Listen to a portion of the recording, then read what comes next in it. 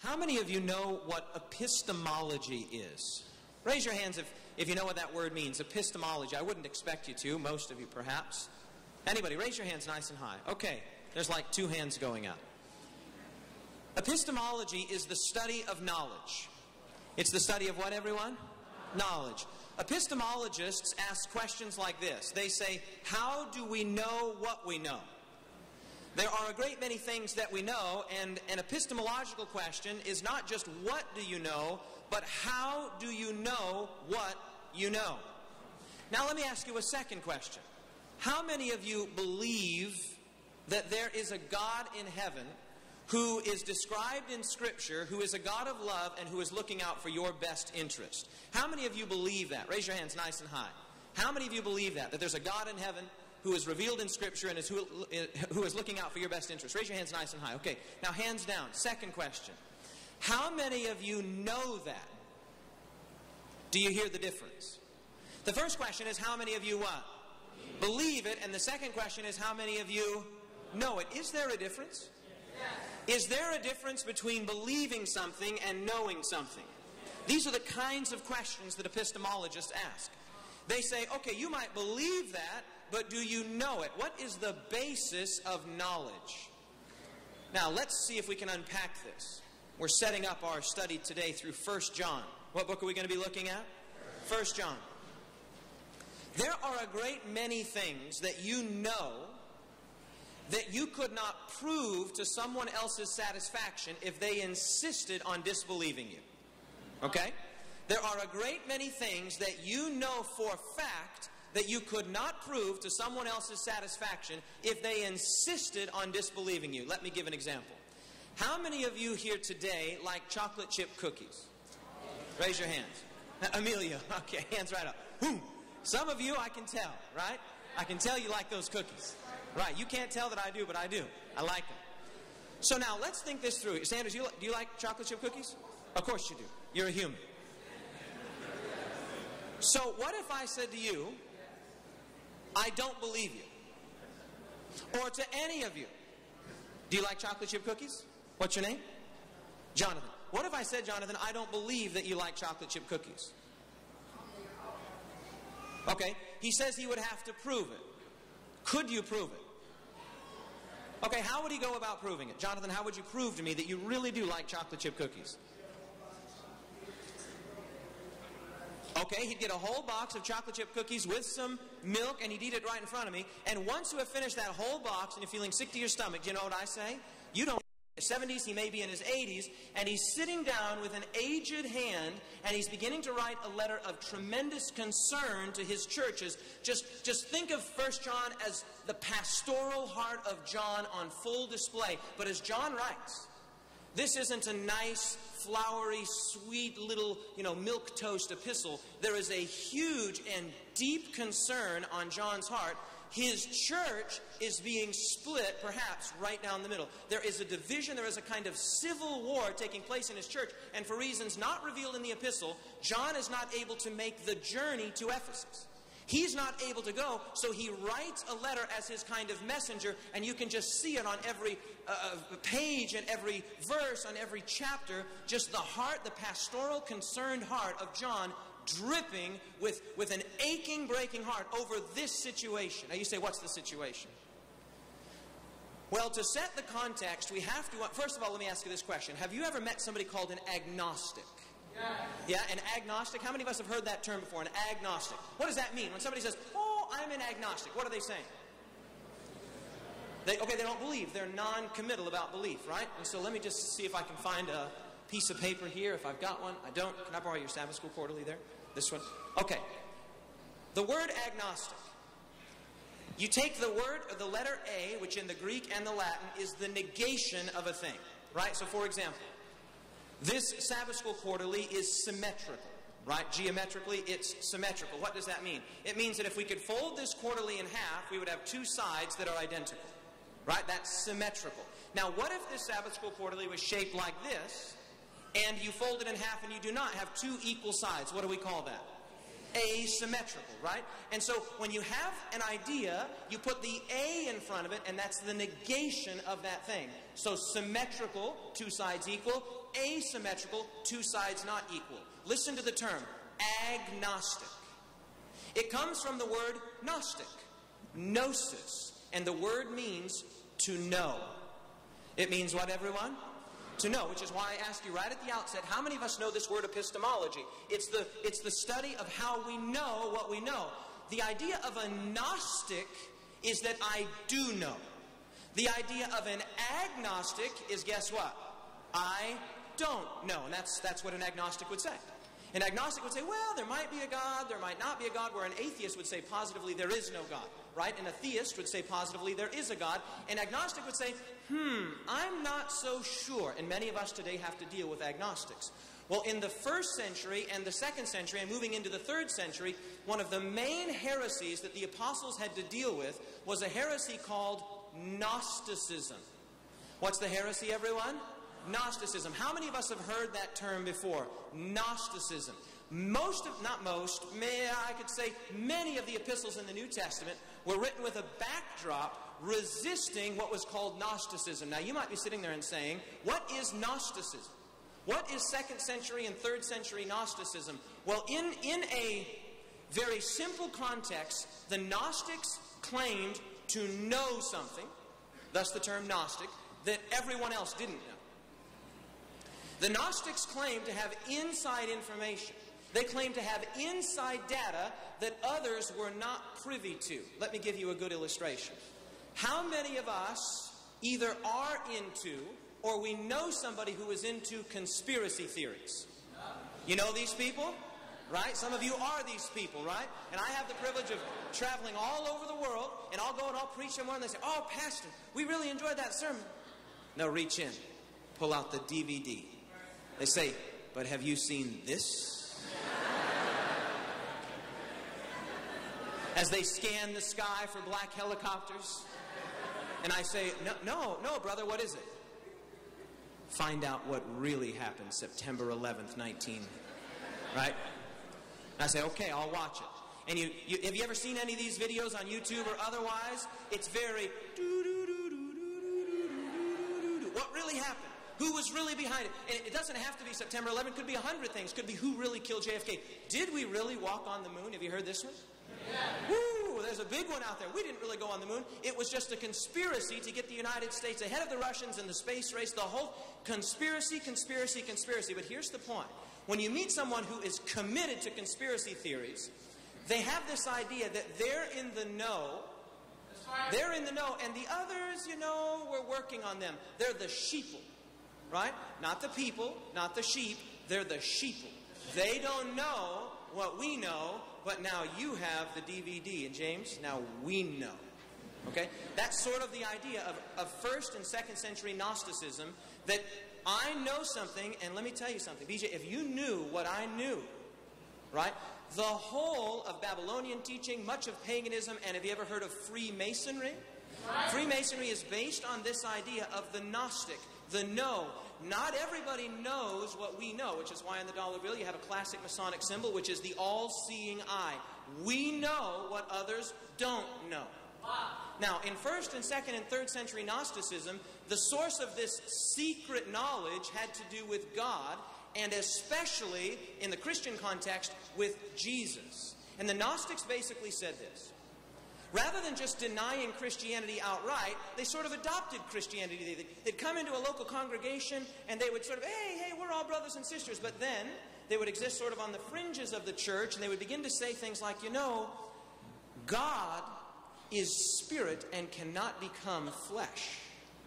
So Jesus, we love Jesus, but you need to understand the truth about Jesus. Let us tell you what we know, and then you'll be in the know, thus the term Gnostics. And most scholars don't believe that there was any one uniform group of Gnostics. Gnosticism was a term that was used for a variety of peoples that probably believed at least similar things, but not identical things. But these Gnostics would sort of hang out on the fringes, sometimes infiltrate churches outright, and say, listen, God is spirit, and as spirit, he cannot become flesh as we see. And so many of the Gnostics believed that Jesus was like an illusion.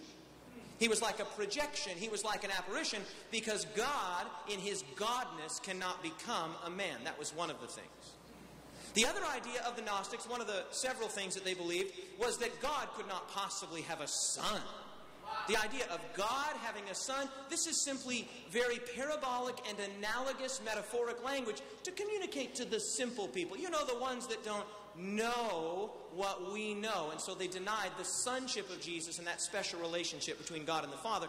And the third thing was this hideous, ludicrous idea they suggested that God would have to have a sacrifice to somehow placate or appease him. And so they denied the propitiatory death of Jesus. And so they basically would go on the fringes of these churches. They'd say, oh, yeah.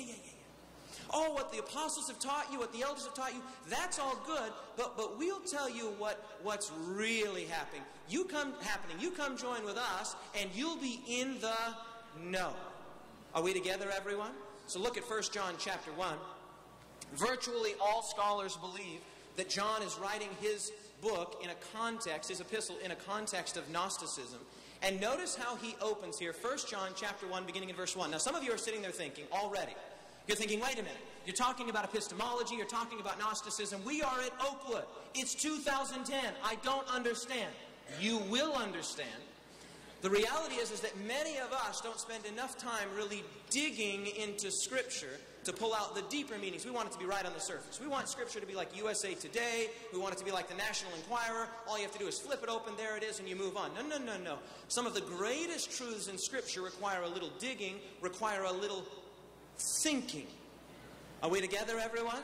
A little thinking. Jesus did say, after all, didn't he, that you should love the Lord your God with all your heart and with all your soul. And what was that other one? With all your might. In other words, thinking well is an act of worship to God. Thinking well is an act of worship to God.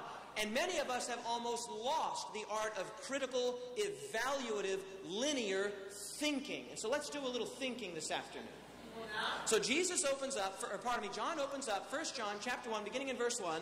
He says, that which was from the what? That which was from the beginning. He begins his epistle very much the same way that he began his gospel. I wonder if there's any Bible student here that could quote for me John 1:1. In the beginning was the Word, and the Word was with God, and the Word was God. How does the book of Genesis begin? In the beginning, God created the heavens and the earth. And so John, purposefully in his gospel, uses this Mosaic metaphor, uses this Mosaic language, and says, in the beginning. Here in his epistle, he does the same thing. He says, that which was from the beginning, which we have, what's the word? Heard. Which we have, what? Seen with our eyes, which we have looked upon, and our hands have handled, concerning the word of life. The life was manifested, and we have seen and bear witness and declare to you that eternal life which was with the Father and was manifested to us. That which we have seen and heard we declare to you, that you also may have fellowship with us. And truly our fellowship is with the Father and with his Son, Jesus Christ. If you were going to summarize the first 3 verses of 1 John, what's he saying in a sentence? In just a simple sentence, how does he open this epistle to the church? Okay, somebody said it there. Nice and loud. Come on, I know you can be loud. Okay, we know. What do we know? That Jesus, okay, there we go. That Jesus was flesh, and he uses the language. How many times does he say we saw him? 4 times. Not once, not 4 times. He says we saw him, we saw him, we saw him, and then he goes a step further. He said we heard him, and then he even says we what? We handled him. So John begins here with a very strong emphasis on the physicality of Christ. Jesus was a real man. It's as if John is saying, as he's writing there with age in hand to his church in Ephesus, he's saying, listen, I washed my clothes next to this guy in the river. I slept in the same camp as this guy. I watched him eat and I ate with him. I hugged this man. I saw him, I saw him, I saw him, I saw him, I heard him, and I even touched him. Are we together? So he's beginning to take issue with this idea that Jesus was a kind of apparition, a kind of ghost, a projection, not a real being, but an illusion. Now, what's going to take place here is very interesting. This heresy that was no doubt Gnostic-centered became so severe that look at what John says. Keep your finger right there in 1 John, and just keep your finger right there. Jump over to 2 John. Keep your finger right there. In 1 John, jump over to 2 John. It's the very next book, easy to find. 2 John, there's just one chapter there, so you'll be able to find chapter 1. And notice that this crisis reaches such a fever pitch. Notice some of the strangest and strongest counsel you will find anywhere in the New Testament. We're in 2 John chapter 1, and notice verse 7. He says, "For many deceivers have gone out into the world who do not confess Jesus Christ as coming in the" what? What does your Bible say? As in the flesh. So these people say that Jesus has not really come in the flesh, and John calls them what? Deceivers. This is a deceiver and an antichrist. Now, there are many books in the Bible that speak about antichrist, but there's only one person that ever uses that term, and that's John. Paul never uses the term antichrist. None of the gospel writers use the term antichrist. As far as we know, Jesus never used the term. In fact, many scholars believe that John coined the term, that he's the one who came up with the term. Now, Daniel would speak about the antichrist, but he called him the little horn. Paul would speak about the antichrist, but he called him the man of sin. And in the book of Revelation, John would also speak about the antichrist, but he called him the beast that rose up out of the sea. But here he uses this term antichrist. Now, we tend to think of antichrist as someone who's against, right? I'm against James. I resist James. But in the context in which John is speaking, an antichrist is a usurper. An antichrist seeks to take the place of, not to violently oppose, but to subtly impersonate. Are we together? And so he says, these people are deceivers and they're antichrists. What was it that they were denying? Because they deny that Jesus has come in the flesh. Now look at this, verse 8. Look to yourselves. Look to yourselves that we do not lose those things that we worked for, but that we may receive a full reward. He says, be attentive, pay attention. Do not be swept away with these sophistries. But look at this, some of the strangest and strongest counsel in the New Testament. Verse 9. Whoever transgresses and does not abide in the doctrine of Christ does not have God. If you don't believe what we taught you about the physicality and the sonship of the Messiah, you do not have God. Is that strong language? You do not have God. But look at what it goes on to say. He who abides in the doctrine of Christ has both the Father and what? And the Son. But look at verse 10. If anyone comes to you and does not bring this doctrine, do not receive him into your house, nor greet him, for he who greets him shares in his evil deeds. Question, is John concerned? Yes. He's deeply concerned. John is over here writing, we don't know precisely from where, but with withered hand and pastoral concern on his heart, he's writing and he sees his church being torn apart, and he's using some of the strongest language you find anywhere in the New Testament. He says these people are deceivers, they don't have God, they are antichrist, and if you see them, don't invite them into your house. In fact, don't even greet them. He says if you do so, you are participants in their evil deeds. Is John stirred up? Very stirred up. And by the way, good pastors should be this way. A pastor, by the way, is a shepherd, right? His job is to protect the flock, right? We sometimes get the idea that the job of a pastor is just to be a nice guy. That's right. Where did we ever get the... I'll ask people all over the world, I'll say, so, tell me about your pastor. Oh, well, he's a nice guy. Listen, I'm happy your pastor's a nice guy, but the first job requirement for a minister of the gospel is not just to be a nice guy, it's to be a man of the word, it's to be a man of prayer, it's to be a man of conviction, a man who is willing to defend, sometimes at all costs, his flock and his work. And so you see this here with John, he's concerned. Don't greet these people, don't let them into your home. Now, why would John be so concerned? Because this deception must be subtly effective. He calls them deceivers. And the essence of deception is that you don't know you're being deceived. That's right. You see, if you knew you were being deceived, it wouldn't be deception. Now you're sitting there thinking, I'm glad I'm not deceived. The problem is that that's exactly how deceived people think. So John is concerned that some of these people will come in quietly, they'll come in cleverly, they'll come in subtly, and they'll begin to draw away disciples by being friendly. Hey man, how you doing? How you doing, Mike? Good to see you, bro. Hey, we need to... And he says, no. This is so serious, this is so somber. Don't greet these people. And don't have them in your home, because you are participating in helping them to tear this church apart and to infiltrate with this negative gospel. Is John concerned? Okay. Now, with that in mind, go back to 1 John. Go back to 1 John, and let's sort of get our fingers here on the nature of this heresy, and more importantly, John's solution.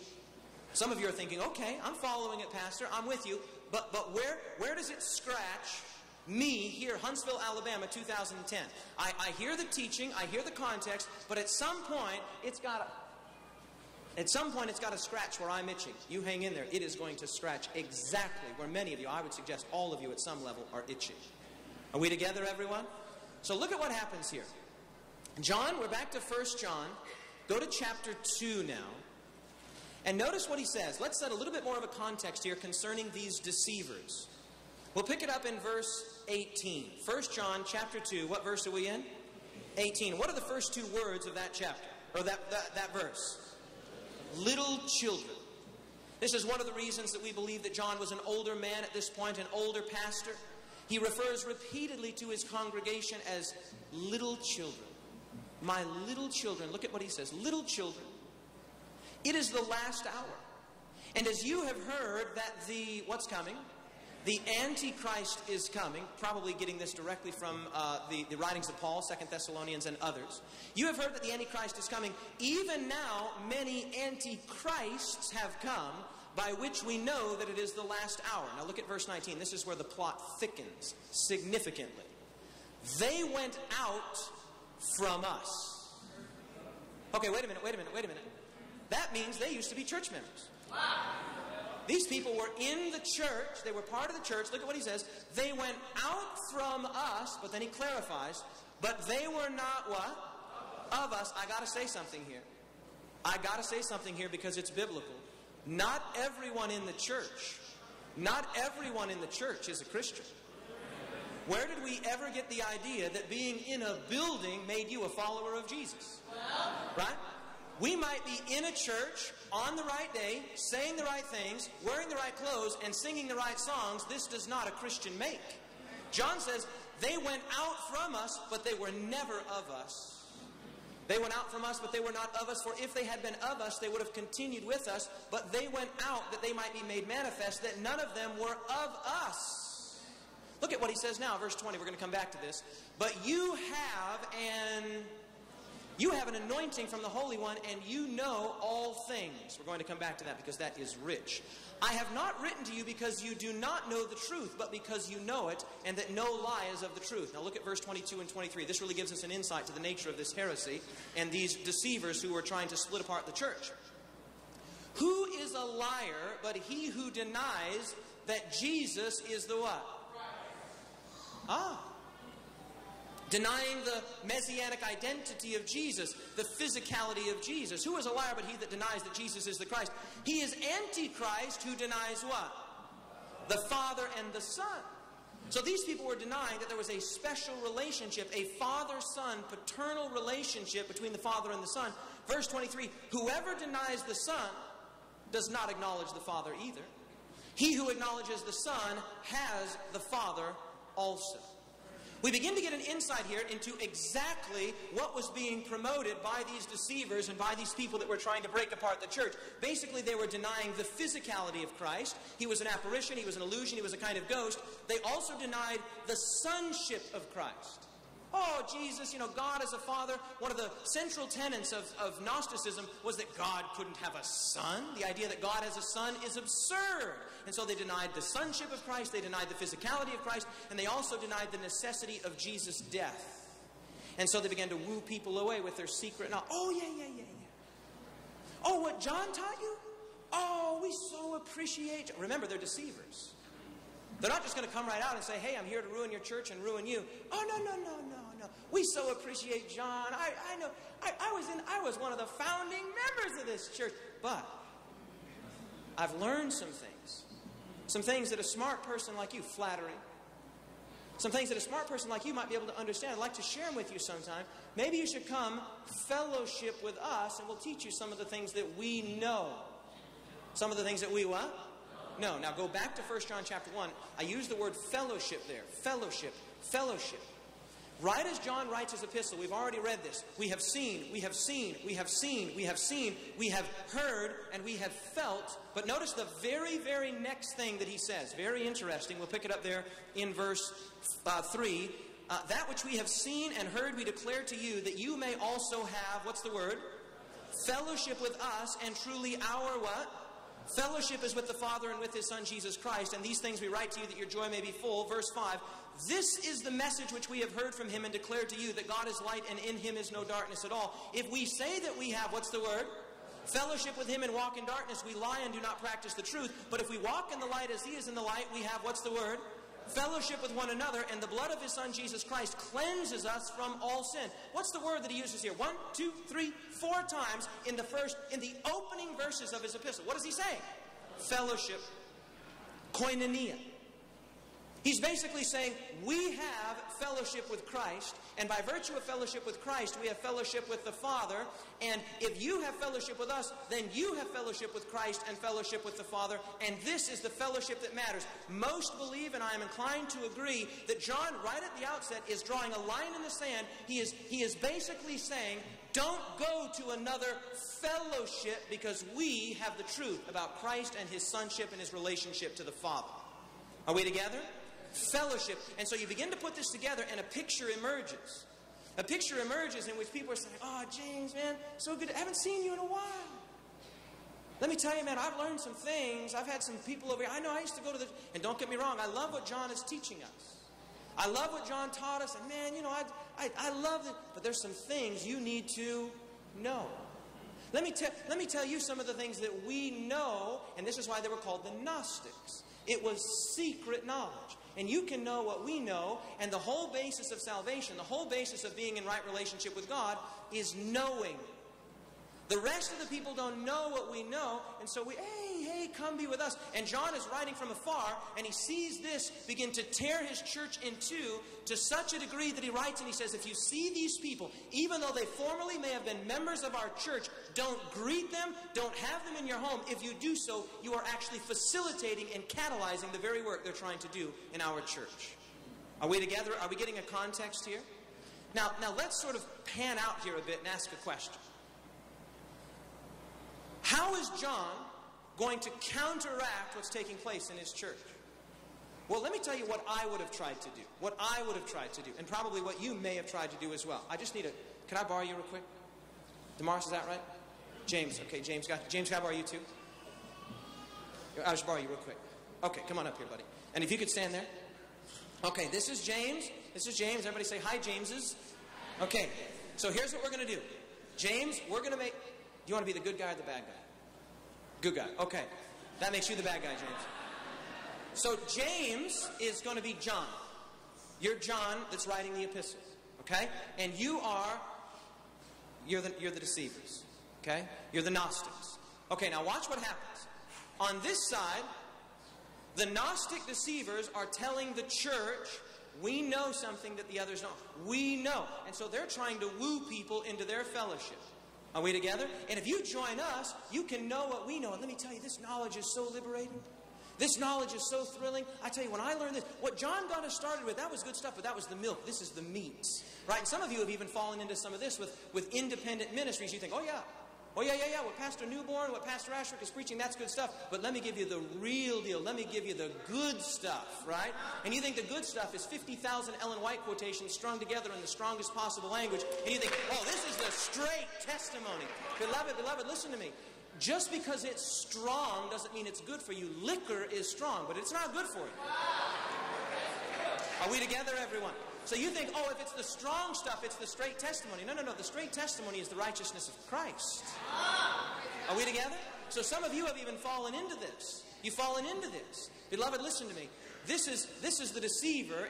In the historical context, he's saying, hey, come with us. Come with us. We know what John has taught you was a good start, but we'll take you to the next level. What you learned at Oakwood University Church, that was a good start, but we'll take you to the next level. You join our independent ministry, you come to the Shepherd's Rod, whatever it is, we'll take you to the next level. Are we together? And and they use the same language. They talk about Jesus, In a modern context, they'll use spirit of prophecy. They'll use Ellen White, 9T, 3SM, 1SM, Maranatha, conflict of the ages. So they're speaking your language, and they're sincere, and they're sweet, and they're deceivers. Are we together? And so that's you. I'm sorry, James. So he's wooing you away. Now, John is over here. He's not with his church. For some reason, he's apart, which is why he had to write a letter. If he was on site in Ephesus, we probably wouldn't even have 1 John, because what's the need to write a letter if you're on site? So John is going to write a letter, but watch what happens here. If John says, no, those deceivers are wrong. What I'm telling you is true. Right? What I'm telling you is true. And then what's he going to say? What's he going to say? What would be his response? No, what? I'm telling you is true. And what I'm telling you is da-da-da-da-da-da. Or what's John going to say? No. What he's telling you is false. What I'm telling you is true. Now, what is this going to do to the church, especially if the deceivers used to be members of our church, maybe an elder or a deacon that we love? Right? What's this going to do to our church when he says, no, what I'm telling you is true, and he's sincere and we love him, and John is saying, no, what I'm telling you is true, and to further complicate matters, John is away and he's doing this all by letter, by proxy. What's going to happen to the church? Confusion. Absolute confusion. People are going to be divided. Some loyalties are going to be here, some loyalties are going to be here, and so John, in a stroke of absolute Spirit-inspired pastoral brilliance, does not get into a shouting match with either the church or the deceivers. Because he doesn't want it to be, no, my dad can beat up your dad. My dad can beat up your dad. My dad's tougher than your dad. All right, I'll see you at the playground. No, he's not going to get involved. Are we together on this is what would happen if John just resisted every point that the deceivers were saying? This would just be a shouting match, and then we would just have to choose our allegiance. All right, man, you baptized me, I'm going to stay with you. No. And other people saying, I never liked that pastor anyway. He's always on vacation. I'm staying with you. Right? Rather than having people have their loyalties this way, watch what John does. Okay, thanks so much, guys. You see the point here. Watch what John does. Watch what he does. This is awesome. And now we're getting right down to where you're scratching. Look at what he does. 1 John chapter 2. It's a verse we just read, and I said we'd come back to it, and now we're back to it. 1 John chapter 2. What verse, everyone? Verse 20. Verse 20. He says, but you have, what do you have? You have an anointing. Now that's a word we use a lot. But we better start using it in a biblical context.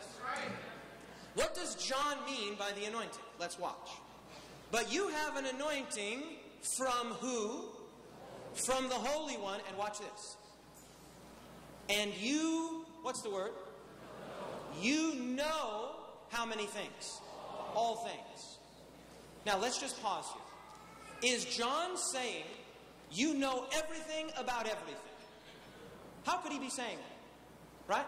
If you added up every bit of knowledge that you have, every single book you've read, every teacher you learned from, every magazine article, every hour you spent studying, if you added up the sum total of your knowledge, it would be less than 0.1% of the total knowledge there is on planet Earth. In other words, you don't know anything. Incidentally, neither do I. And incidentally, neither really does anybody else. Which is why it's so critical that we have a word from someone who does know. So John writes and he says, you know everything. But he's not saying, you know geography, you know calculus, you know topology, you know epistemology. No. He's saying, you have an anointing from the Holy One. And you know all things relative to your sonship and your salvation in Christ. Let's continue. Look at what he goes on to say. This is absolutely amazing. That's verse 20. Look at verse 21. He says, I have not written to you, and this is the stroke of pastoral brilliance. I have not written to you because you do not know the truth. Are you seeing what he's doing here? I have not written to you because you do not know the truth, but because what? Because you know it, and know lies of the truth. So let's go back to our illustration here. The deceivers are there and John is here. Rather than the deceiver saying, no, what I'm saying is true. And John's saying, no. What I'm saying is true. And this guy's saying, no. John's well-meaning, but he's old and he's losing his mind. What I'm telling you is true. And these people are saying, no. What I'm telling you is, no, look at what John does. Brilliant. Rather than getting into an arguing match and saying, I know, no, I know, I know, no, I know. The undergirding here, the undergirding essence of this argument is that you don't know. So you need me to come and teach you. That's what you need me. You don't know. Right? You're just a bunch of ignorant people. And fortunately, you've got me as super pastor. Right? And that's basically what these people are saying. That's why they were called Gnostics. We're the ones who know, and by implication and extension, you don't know. So look at what John does. John says, hey, I'm writing to you. I'm writing to you, not because you don't know what's true, but because you do know. In fact, you know everything. In context, everything you need to know. Look at what he goes on to say, verse 22. Who is a liar but he who denies that Jesus is the Christ? He is Antichrist who denies the Father and the Son. Whoever denies the Son does not have the Father either. He who acknowledges the Son has the Father. Therefore, let that abide in you which you heard from the beginning. That which I preached to you when I first showed up in Ephesus many, perhaps decades ago. If what you heard from the beginning abides in you, you also will abide in the Son and in the Father. And this is the promise that He has promised us, eternal life. These things I have written to you concerning those who are trying to deceive you. Verse 27, but the anointing, there it is again. But the anointing which you have received from Him abides in you. Here it comes again. And you do not need that anyone, what? You don't need that anyone teaches you. But as the same anointing teaches you concerning all things and is true and is not a lie, and just as it has taught you, you will abide in Him. Look at what He's saying. He is saying, you don't need anyone to teach you. Now, by extension and by implication, who would that include? That would include John.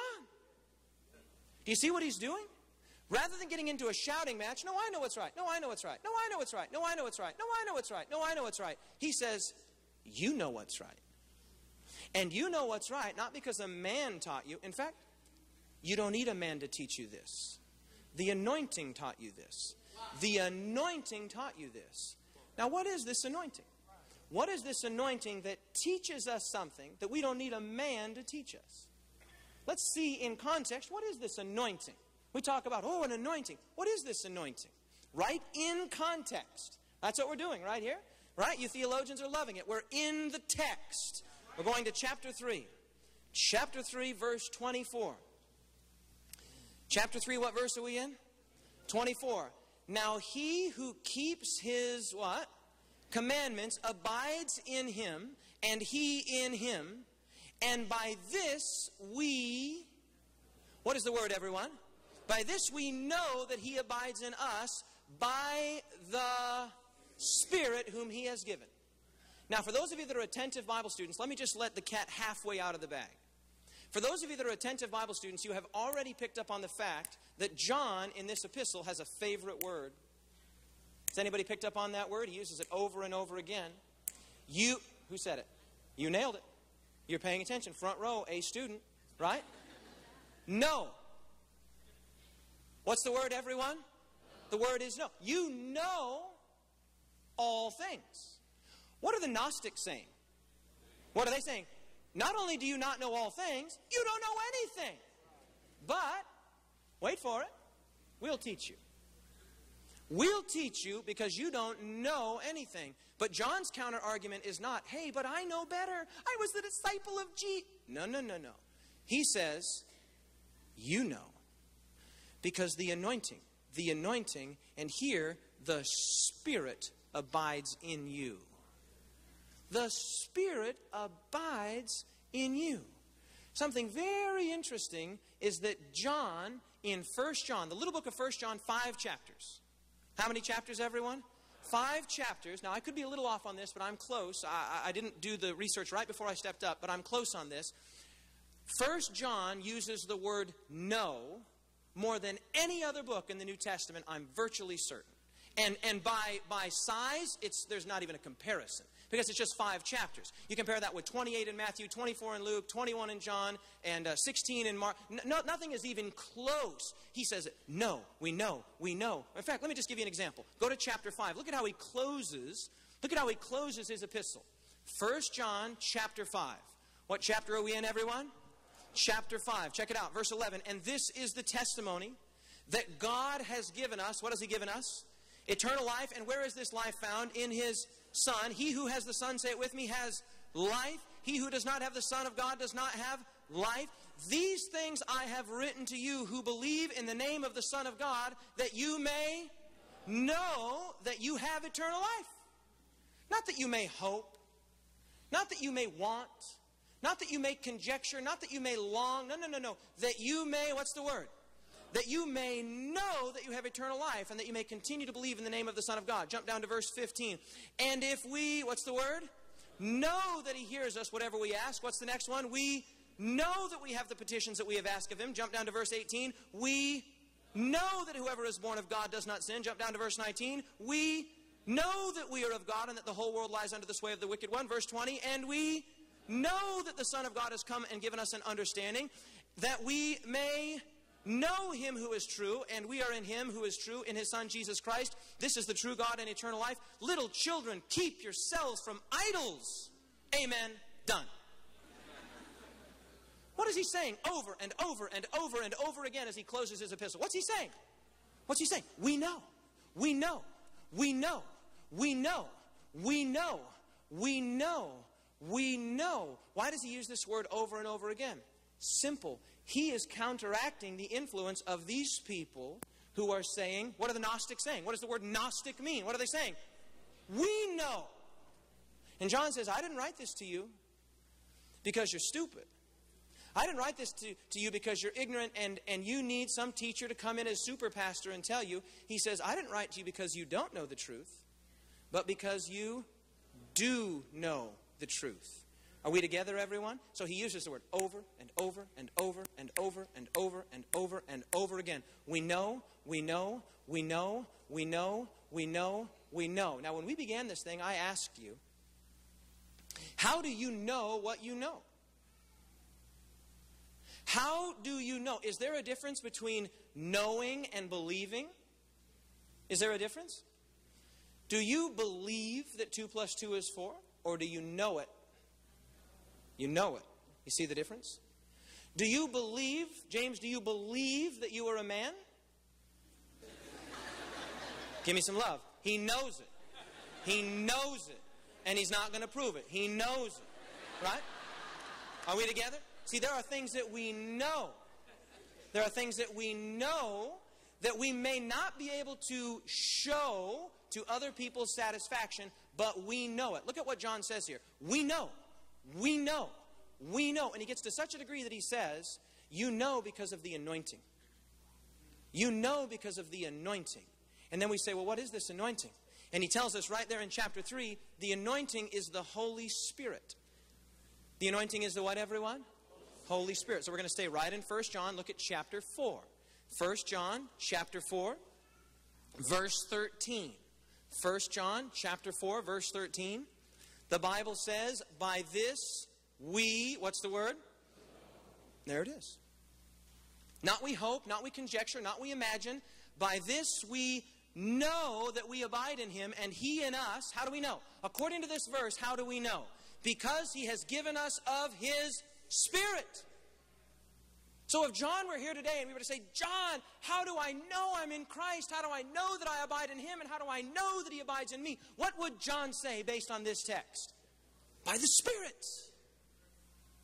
You would know by the Spirit.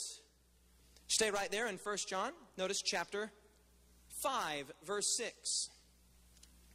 This is he, speaking of Jesus, who came by water and blood. Incidentally, this is probably a reference to his birth. Because when a child is born, if you've ever seen it, it's a messy affair, and there's blood. But what happens just before a woman gives birth? Her what breaks? Her water breaks. And so this is almost certainly a reference, at least in part, to the physicality and the reality of Jesus' birth, his actual birth as a real infant, which was one of the things the Gnostics were denying. He says, this is he who came by water and blood. He was really born. This is he who came by water and by blood, Jesus Christ. Not only by water, but by water and by blood. And it is the Spirit who bears witness. Who's bearing witness, everyone? The Spirit, because the Spirit is truth. Jump down to verse 8. And there are three that bear witness on earth, the Spirit, the water, and the blood, and these three agree in one. Now look at verse 9, fascinating. If we receive the witness of who? Of men, the witness of God is greater. If we receive the witness of men, the witness of God is greater. For this is the witness of God, which he has testified of his Son. He who believes in the Son of God has the witness where, according to John? Now, if you're in the habit of underlining in your Bibles, that should be totally underlined, marked, star, check, squiggly line, smiley face, right there. Verse 10, he who believes in the Son of God has the witness. Where does he have the witness? In himself. Now look at this. He who does not believe has made John a liar. He who does not believe has made David Asscherick a liar. What does the text say? He who does not believe has made who a liar? Has made God a liar because he has not believed the testimony that God has given of his Son. Now wait a minute. How did God give this testimony that's being denied? How did he give this testimony? By his Spirit. He gives this testimony by his Spirit. And he says there, we accept the testimony of men. This is easily illustrated. Easily illustrated. Are there any people here who are vegetarians? Some of you are like afraid to admit it. Like, let me see who's here. Place that you know good and well, I have revealed myself to you. God says that's foolish. That's foolish. John was in a situation. The Gnostics were saying, you don't know, we know.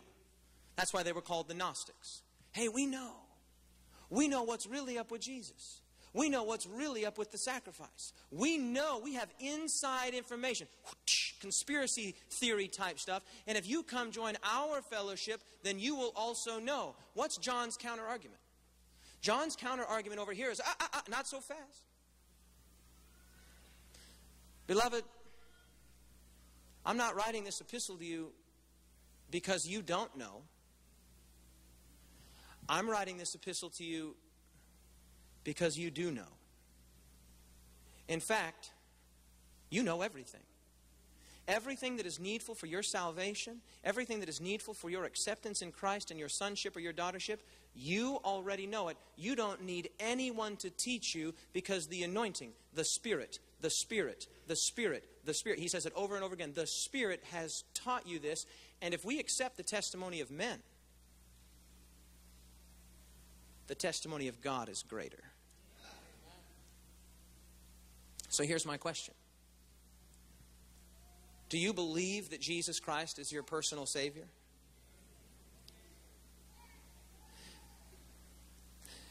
You better do more than believe. You better know. Do you hear the difference? See, if I believe it, it's up for discussion. But if I know it, now here's where the skeptic comes. The skeptic comes and says, prove it to me.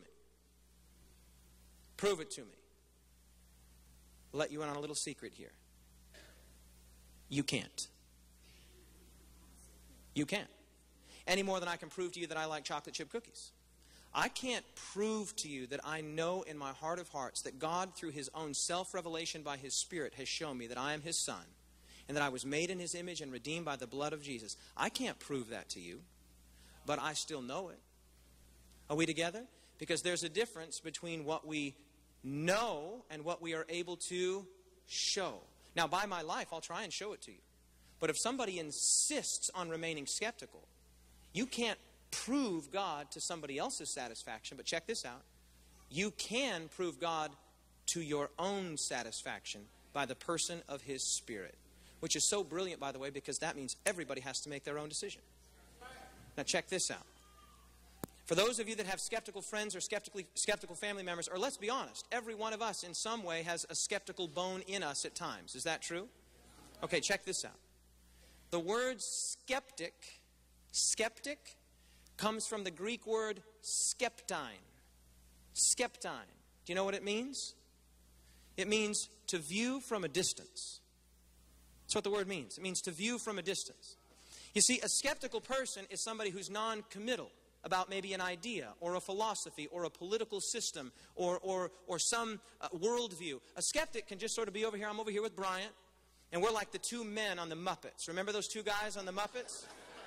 When the Muppets were always doing their thing, like, who are these clowns running this program? This is us. We're over here. Right? And so we're not committed. We're just observing what's going on. What do you think what's going on over there? Oh, that's not my thing. I'm not feeling it. I'm not feeling it. So we're skeptical. Skeptical means to view from a distance. It means to be non-committal. Are we together? Now check this out. You can be skeptical about an idea. You can be skeptical about a philosophy. You can be skeptical about an ideology. You can be skeptical about a concept. But at some point, if you want to get to know a person, I can't get to know a person from over here. Hey, James. How you doing, man? You doing good? Where are you from?